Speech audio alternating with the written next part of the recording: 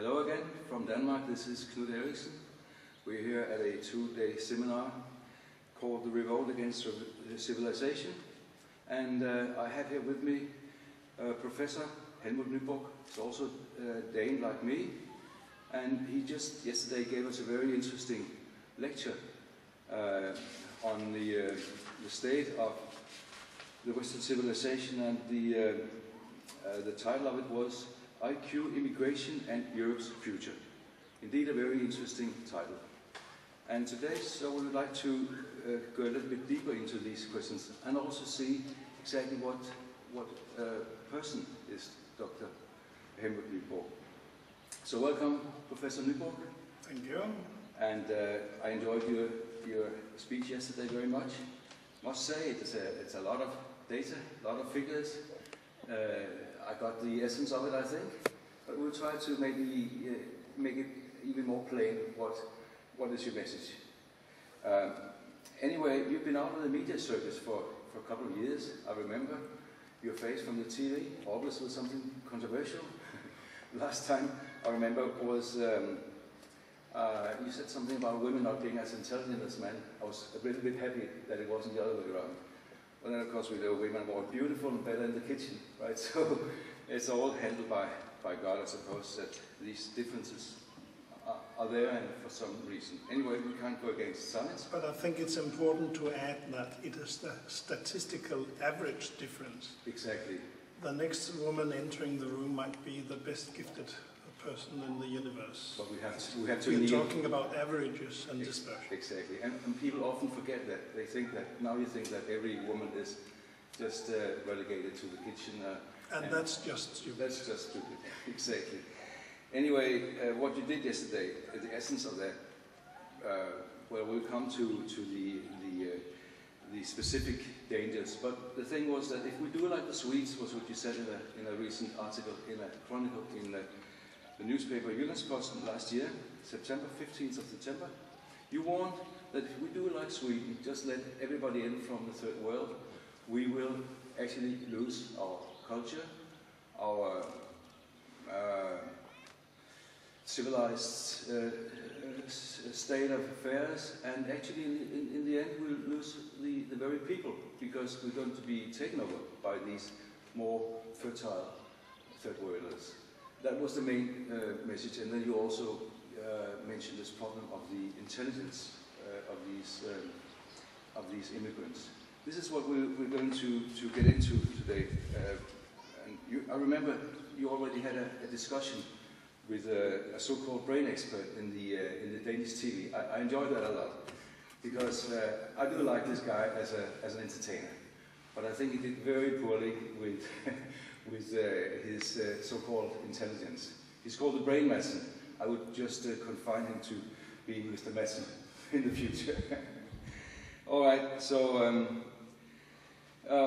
you asserted there were these racial differences. That was the problem at that time with him. And he said, no, every brain in the world is exactly the same. It's just a matter of what you put into it, what kind of culture is around him. What would you say to that? I think this is not a matter of attitudes, this is a matter of measurement. And if you go around the world and measure intelligence in different parts of the world, you will find enormous differences. And these differences actually is connected with the state of democracy in the country. If you go to a country with a fairly high intelligence, above 90 say, then you will see that many or most of these countries have democracy. But nations with average IQ lower than 90 seems to find it difficult to establish the democratic infrastructure that is necessary for a free society. And that worries me. That should worry the politicians as well, as they're talking about the democracy all the time, which they want to export to the rest of the world. Yes, but the problem with the politicians is that they do not know this, or even if they know it, they will lose voters, and that's a thing that politicians cannot live with. Sure. They have been poorly informed by the social scientists, because social scientists have for decades been under the assumption that man is created by society. So if you talk about biology or inheritance, then they simply either deny it or they call you a bad moral person. Which of course goes back to the time before the Second World War and even further back maybe, where it was, you had this eugenic movement and the racial question was much more in the foreground, like with Mr. Lothar Stoddard, who's actually given the title to this seminar, The Revolt Against Civilization. That was the title of this book. And he said, of course, something which seems a bit obvious to us, that it's the quality of the people that determine which kind of society you have, which kind of political system they can uphold. And his main thesis was, of course, if you get down to a certain level, well, you can't uphold any kind of civilization. It will go back to the jungle.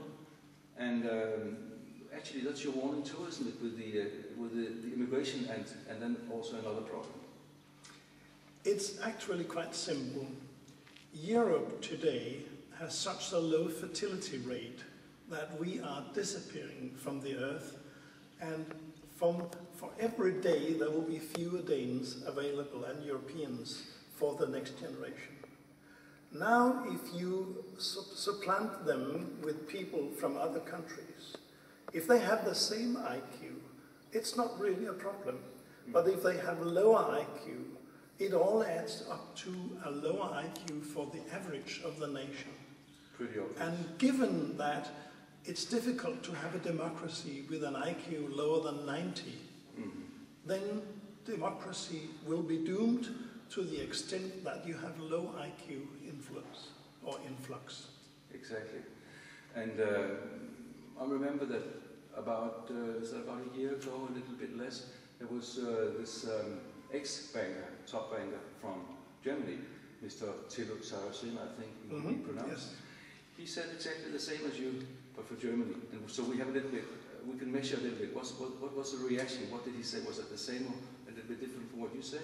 Oh, it was a disaster for him, because everybody condemned him.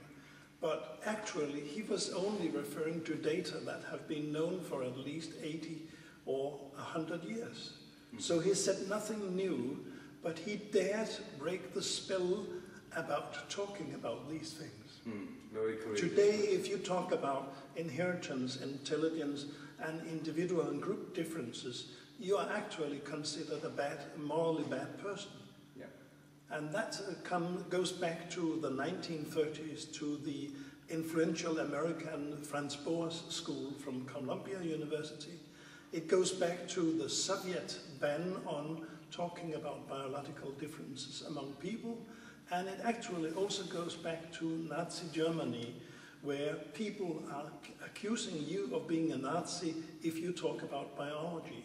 Yeah. So they are mixing the ideological discussion with the factual discussion of the data, which is a disaster.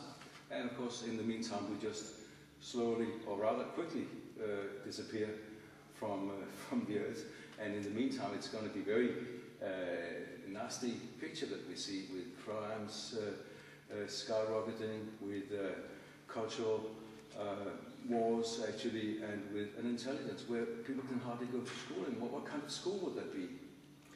I think it will be a radically different school from the one we have today, because around 2050 I have projected that more than half the pupils in Danish primary schools will consist of people not born in this country, and predominantly people with an IQ between 70 and 85. 70 and 85, isn't that about where they have to go to institutions to be looked after? Well, yes, but the normal limit is an IQ 70 for whether you are considered low ability or not. But it seems that it's more differentiated than that. Africans can actually function quite nicely with an IQ 70. I see.